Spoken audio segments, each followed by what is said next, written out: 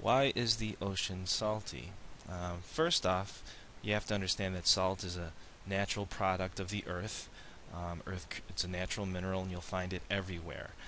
Um, Volcanic eruptions will give off salt minerals along with many other things, and you'll find it in all kinds of rocks. So whenever there's weathering of rock, you're going to find salt in those particles, and it's actually everywhere. And the idea that there's fresh water and salt water is kind of a misunderstanding, because there's actually salt in even the freshest of water, in rivers and streams, and even small traces in rainwater. But the amount of salt is so small that we can't really taste it, and that is how we measure if something, we call it salt water or fresh water. So even in some rain, a little bit of rainwater, it'll get into the streams and rivers. Okay, and let's say we have this river, and the rivers basically will all flow into the ocean.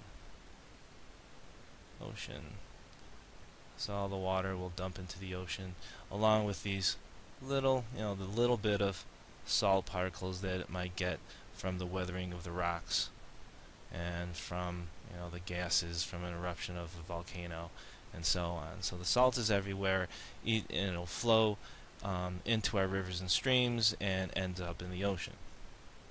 And all these rivers and streams and all these bodies of water dumping their salt into the ocean, well, that delivers the salt.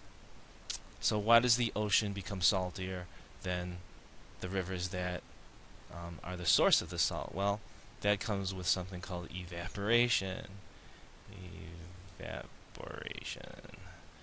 And if you were to take a bucket of salt or a dish of salt water and put it out into the sun to evaporate, the water will leave, but it would leave the salt behind.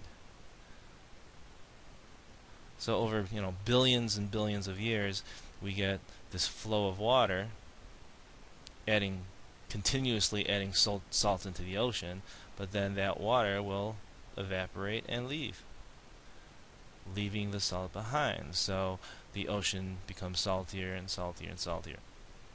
And so that is a brief explanation as to why the ocean is salty and rivers and streams are not. And the fact of the matter is, rivers and streams do have a tiny, tiny bit of salt in it, and they are the main source for how the ocean receives its salt.